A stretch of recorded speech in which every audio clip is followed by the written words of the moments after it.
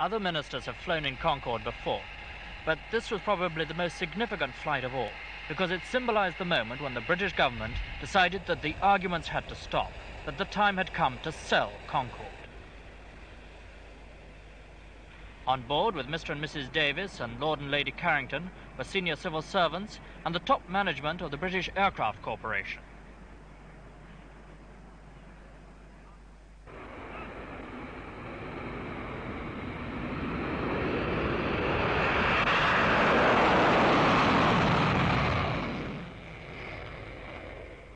Of all the times I've watched Concorde, this is the only flight which actually left ahead of schedule.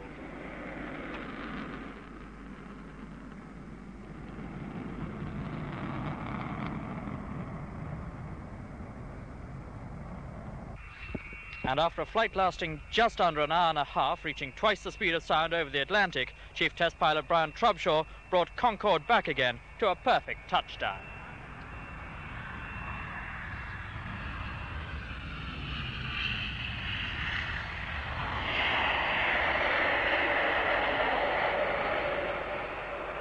Mr. Davies described Concorde as a fabulous aircraft that had proved itself technically and now had to prove itself commercially. Did you enjoy the flight, Mr. Davies? Yes, thoroughly. Even more than I thought I was going to, actually. I think the thing that's extraordinary about it is that it's so normal. You don't feel you're doing anything extraordinary at all. What about the potential market for Concorde? What's the lowest that could be sold and perhaps the highest?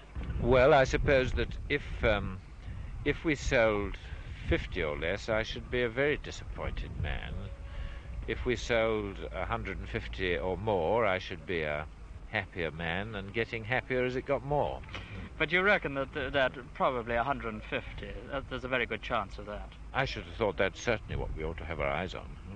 And when do you think that the first orders, BOAC and Air France, will come? By the spring?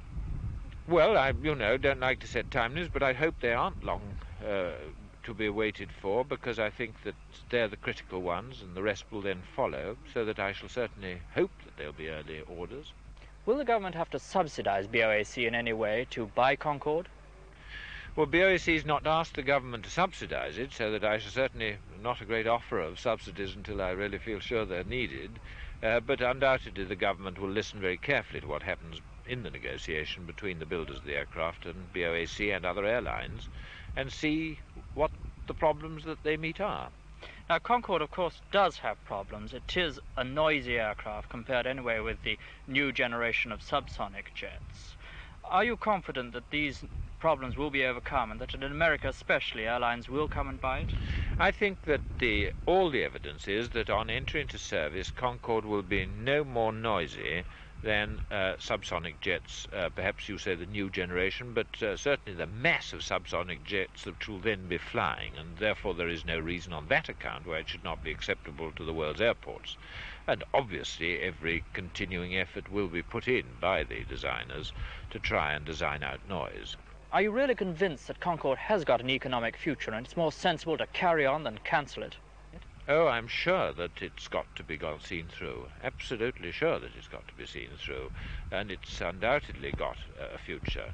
It seems to me clear that the whole purpose of aviation is speed. And if this is the speediest thing there is for the travelling public, well, it's got to be sold. So the government has clearly decided to give Concorde the green light. The next milestone should be next week, when 01, the third Concorde, should make its maiden flight.